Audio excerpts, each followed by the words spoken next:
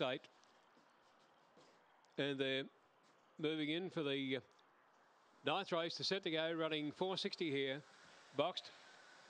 1 and 2 equal at 320 fixed. They're set, they're racing, and poorly out was Aston Elliott. Winslet Bales also a little bit tardily away.